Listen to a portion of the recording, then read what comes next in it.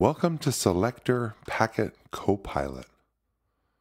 This is a beginner's guide on how to use this public, free, accessible tool to analyze packet captures with the assistance and augmentation of artificial intelligence.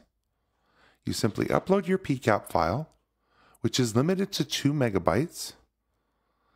The tool will analyze the data and store it in a vector store after transforming it into JSON, so we can do retrieval augmented generation to augment the generation of the output by retrieving packet information from the vector store. Should be noted that no data, including the PCAP, JSON, or vector store, is retained or stored. Everything is deleted during or after the session ends. But please make sure you follow your enterprise's internal artificial intelligence guidelines and governance models before uploading anything sensitive. Some general best practices and general approaches to get the most out of this tool.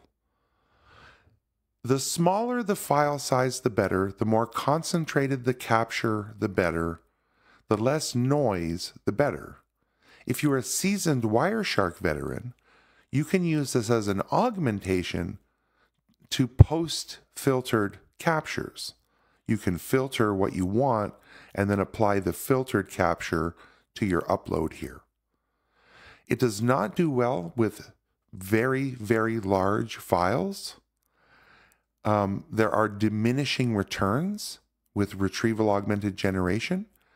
However, with small focused captures under 100 or 200 kilobytes, it does perform very well.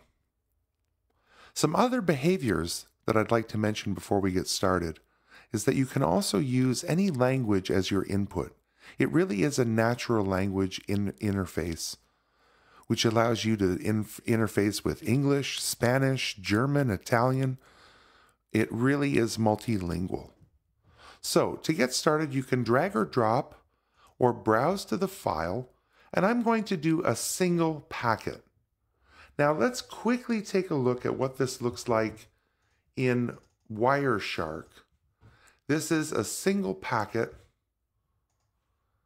that has a source and destination IP. It's a UDP protocol with a length and the various frame information and packet information. So we can ask it, what can you tell me about this packet? A broad, general question, an exploratory question. It's going to think about it and perform the retrieval augmented generation. And here is a detailed analysis of the packet based on the provided information.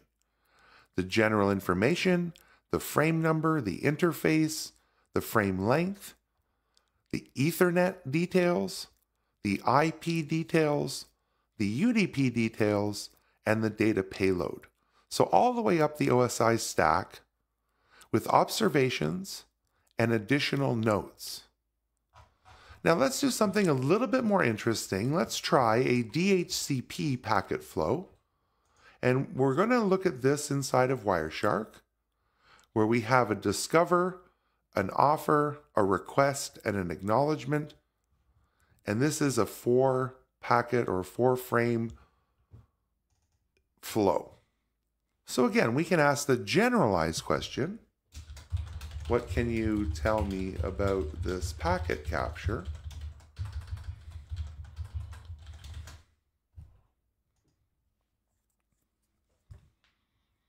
And it's going to do the analysis and actually come back and tell us that this is DHCP traffic, right? The packet provided contains DHCP traffic, which is used for dynamic IP allocation.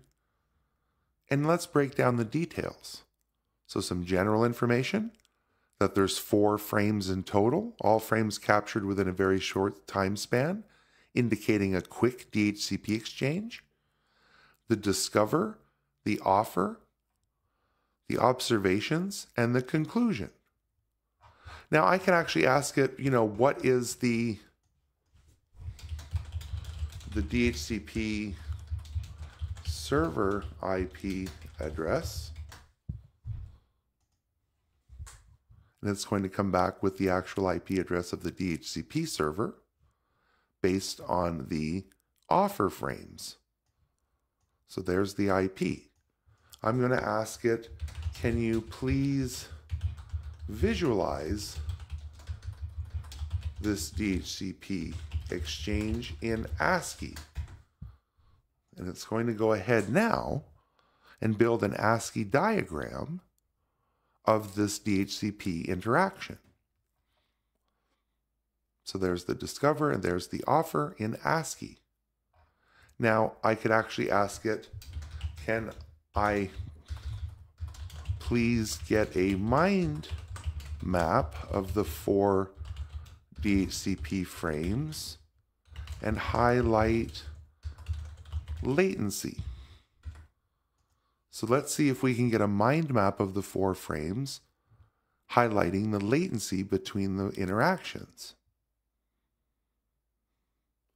So here we actually have the DHCP exchange mind map, frame 1, frame 2, and it highlights the latency, frame 3 with latency highlighted, frame 4 with latency highlighted. Latency observations, very low. Noticeable latency increase here due to the client processing time or the network delay. And then again low, showing a prompt server response. So the possibilities are really quite endless here.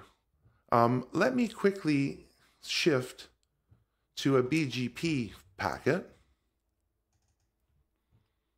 And what we're going to say here, we're going to quickly look up a Google Translate, since I don't have, and we're going to go from English, and we're going to say, what can you tell me about this packet capture?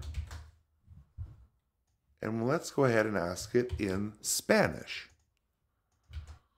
just to prove that this truly is multilingual while retaining the ability to keep the domain-specific knowledge of packets and describe the BGP packets here in Spanish. So it does identify it as Spanish. Everything in the answers is fully Spanish, with little to no overhead or latency on the system. So it truly is a democratic approach, and we can do quite remarkable things.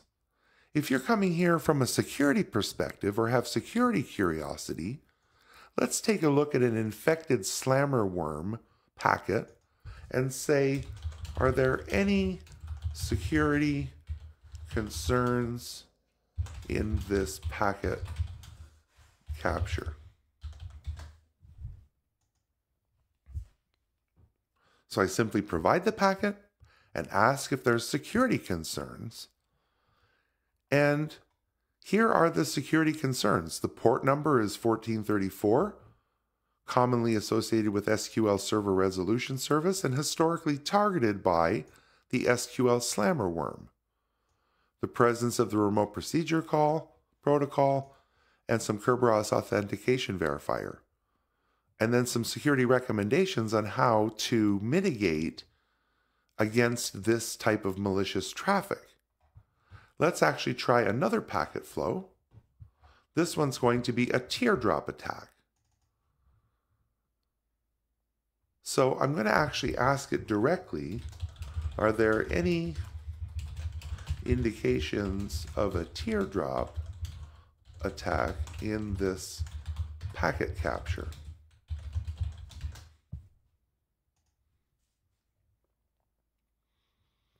And it should find that there's the presence of an overlapping fragment. So yes, potential teardrop attack detected. The presence of overlapping IP fragments in frame 9 suggests a possible teardrop attack. Now, some other things that we can do, if we're, let's say, new to the field and want to use this as a training tool, Here's a packet capture that represents EIGRP. And I'm going to say, can you please explain this packet capture like I'm 5 or studying for my CCNA or Network Plus exam. We're going to go ahead and send this EIGRP packet and use the augmentation to help educate us about what's happening here. What's happening here with a nice thinking face emoji.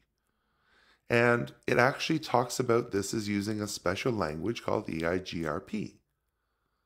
So the protocol, the source and destination, the MAC address, the message, the time to live, any anomalies, some key takeaways for your exam, all from the packet capture with real information. So I urge you to try this from a variety of perspectives, and please do keep in mind the limitations of the current technology, meaning the size of the packet capture, as well as trying to use this as an augmentation, not necessarily a replacement for a tool like Wireshark. We do encourage your feedback. We would love to see your use cases and see any emergent behavior that you discover that I may not necessarily have thought of. So thank you again, and enjoy chatting with your packets.